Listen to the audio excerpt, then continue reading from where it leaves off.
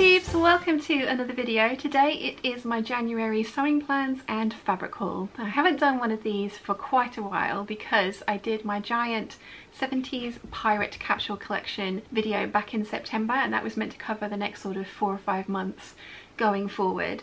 And I've realised that yes, I'm going to be still working on that collection. I absolutely love it. I love how it's turning out. But I thought it would be interesting for you guys to see how I'm kind of breaking it down into smaller chunks, compartmentalising it as it were. So I have a pile of fabrics next to me here that I'm hoping to make up in January. Having said that, hopefully we will have moved house in January, which means that I won't have access to a sewing room for a little while. So who knows if these will actually get done, but I'm hoping to, and this is what I would like to get done over the next month. So the first one, I have 2 cuts of this fabric. It is a textured cotton called Bissou from Lady McElroy. I got it via Sherwood Fabrics.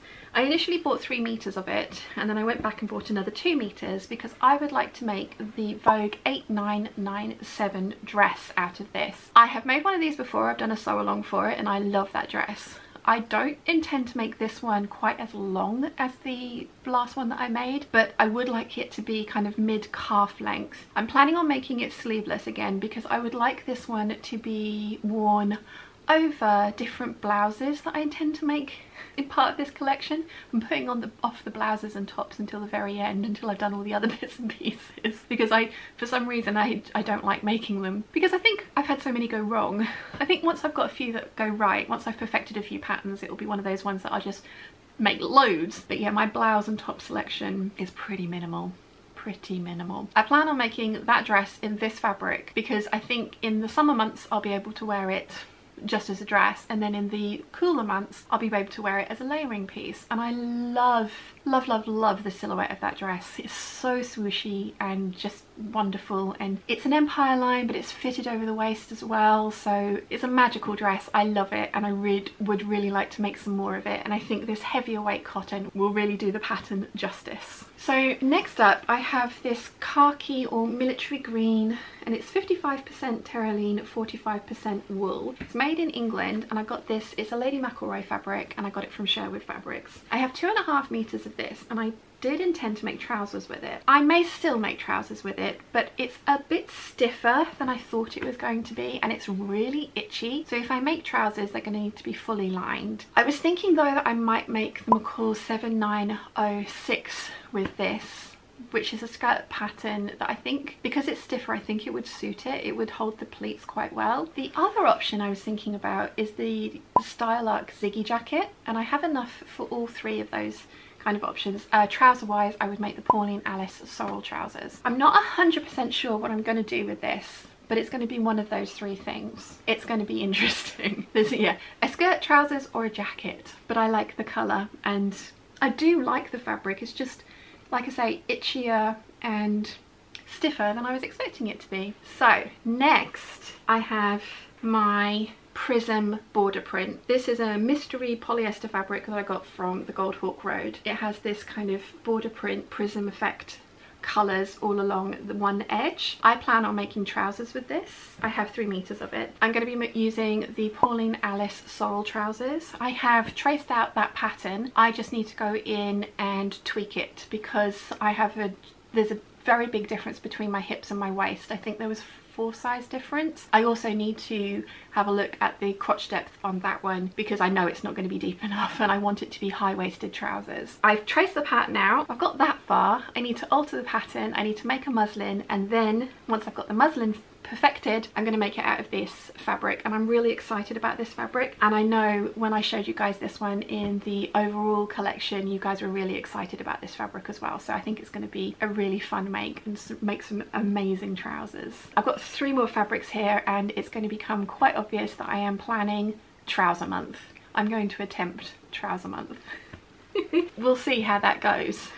We'll see. So this next one I have is some emerald green slub denim that I got from Empress Mills. I have 3 meters of this. I can't decide between the Decades of Style Empire trousers, which I have traced, or the True Bias Lander trousers, or pants as they're called, which again I have traced. I think it would probably make more sense to do the Lander pants in this, I think. But I kind of like the idea of the Decades of Style Empire waist trousers, especially if I put on some big belt carriers like I did with my McCall's 7906 skirt. I think that could look really awesome in this fabric. It could also look awful, but again, I am going to make a muslin of those trousers because again, I've traced them, but I need to tweak the fit and the crotch depth and smooth out the curves because again, there was a giant difference between the two sizes that I've traced. I'm going to attempt,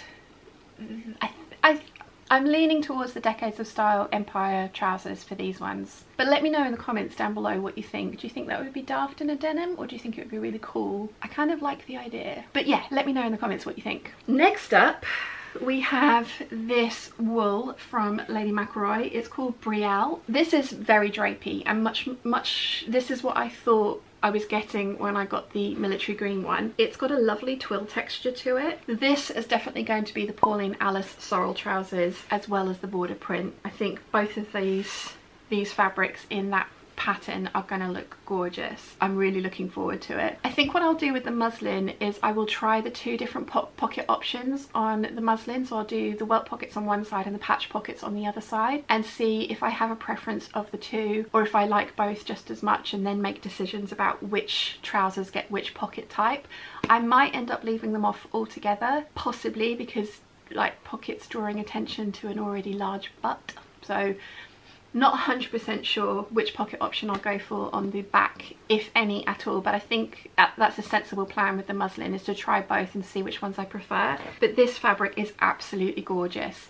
Again, from Lady McElroy, I have 2.5 meters of this, which I hope is enough for the Pauline Alice sorrel trousers. I think it is. I can get more of this, and I'm tempted to get a little bit more to possibly make a waistcoat as well, because I think that would look really, really cool. I love this colour. I'm excited about those trousers.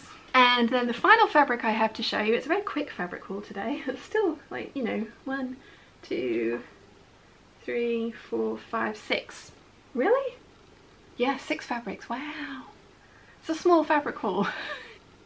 I have some more of the Jungle Tropics cotton drill. This has some spandex in it, so it has got a little bit of stretch, which I think for trousers is going to be awesome. These are definitely going to be the Lander pants. I think I'm going to try and do the concealed fly with these ones though. I like the button front fly and I will do that on a pair, but I think the concealed fly is going to be better with these because these are already really loud, and like I would go for copper if I could find them, but having buttons, copper buttons down the front, I think might be a bit much. So I think, yeah, the concealed fly with these ones, but I'm really looking forward to seeing how these turn out. I have a lot of scraps left over from my Vogue 8577 shirt dress that I made with the cotton lawn of this print, and I used that to line the waistband and the pockets on the skirt that I've made from this print. So I'm going to do the same thing and use the cotton lawn for the pockets and lining pieces for this. These are going to be the loudest trousers in the world.